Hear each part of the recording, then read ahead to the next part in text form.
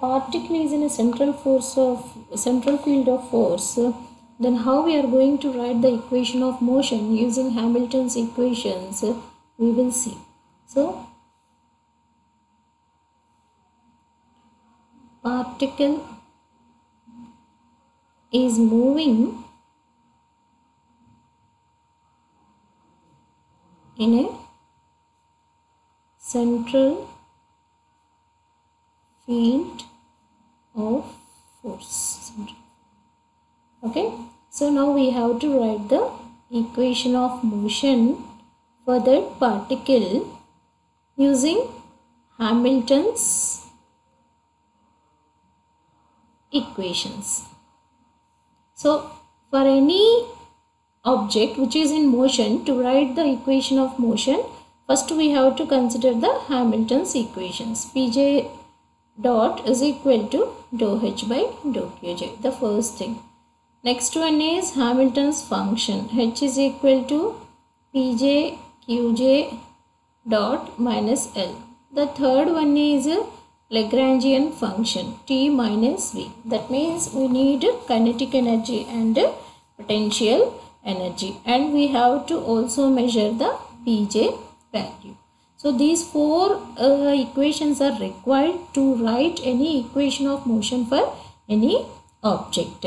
Okay, so if the particle is moving in a central force field, okay, for that one we have already seen in the Lagrangian equation of motion, when the particle is moving in a central force, what will be its kinetic energy? We have derived it, half m r dot square plus r square theta dot square, because it is moving in a angular motion. It is moving in a angular motion. R is the position vector, and if it is moving from position 1 to 2, theta is the angular separation. So the kinetic energy is a combination of polar coordinates. Half m r dot square plus r square theta dot square is the kinetic energy, and potential energy we can consider it as V of r. So therefore the Lagrangian function L is equal to half m r dot square plus r square theta dot square minus V of r. Okay, so that means here the equation of motion we can write in terms of position coordinate and in terms of theta, angular separations also. Okay, so here we are considering two generalized coordinates to write the equation of motion. So first we can write the equation of motion in terms of position coordinate, that is minus pr dot is equal to dou h by dou r. Now h is equal to pr into r dot minus L. Now L value we have, but pr we don't have. So pr is equal to dou L by dou r dot. So if you can write dou L by dou r dot from the equation, okay, L this value. So what is the equation value? We will get half m into 2r dot. So that is equal to m into r dot. So we got this one. So we have PR value. So now if you can write the full Hamiltonian function, what will be the equation? mr dot into r dot minus half into m into r dot square plus r square theta dot square minus of minus and plus V of r. So that is equal to, we will get half m r dot square minus half m r square theta dot square plus V of r. Okay, now from this one minus PR dot is equal to dou h by dou r. So this one is not having r term, this one is only having the r term. So we will get minus half m theta dot square into 2r plus dou V of r by dou r. So what is minus PR dot? We can write dou L by dou r is equal to minus half m theta dot square 2r plus dou V of r by dou r. half cancel. And if you can write dou by dou r of L function, so here L is nothing but L is, in this one you will get only half m theta dot square into 2r.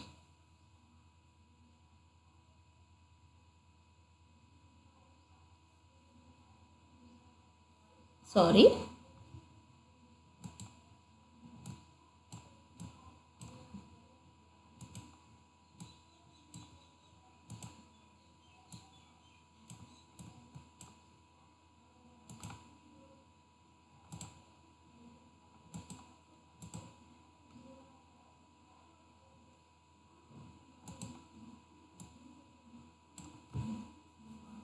Okay.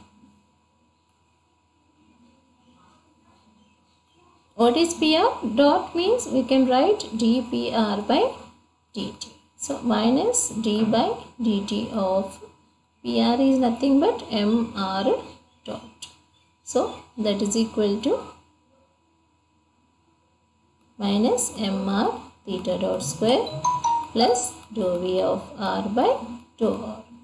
Okay, so from this one we will get mr double dot is equal to mr theta dot square minus dou v of r by dou r. So this equation shows that, if you can see here, this is the total force acting on the particle, and central force is equal to, this is the force acting due to the central force plus centrifugal force.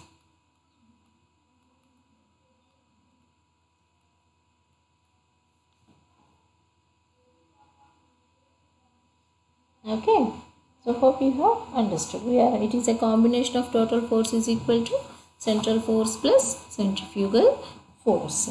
So if we can derive in terms of theta the same equation of motion, if now we have written in the form of position coordinates, if you can write in the form of theta, okay, minus p theta dot is equal to dou h by dou theta. Okay, now h is equal to p theta dot minus L.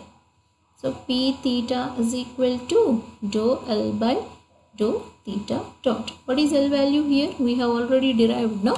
What is L value here? You can see half mr square, half mr dot square plus r square theta dot square minus p of half mr square plus half mr square theta dot square minus v of r. So p theta is equal to what we get? F mr square to theta dot, and we got mr square theta dot. Okay, so here we will get mr square theta dot into theta dot minus half mr square minus half mr square theta dot square minus v of r. Now that is equal to half mr square theta dot square minus half mr square minus v of r. Okay, minus of minus plus. Now we got the h value in terms of theta. Now minus, if you can write in the equation of motion, dp theta by dt is equal to dou by dou theta of h function. Then that is equal to minus mr square theta double dot is equal to dou by dou theta of h. So here in this h term there is no theta term, we will get 0. So that implies theta double dot is equal to 0. Okay, so that means the force acting in the central force is nothing but a combination of centrifugal force and central force. That means even it is moving in an angular motion, the total force, that means the final equation of motion shows that the force acting on the particle is a combination of centrifugal force and central force. Because of that one only it is moving in a circular motion.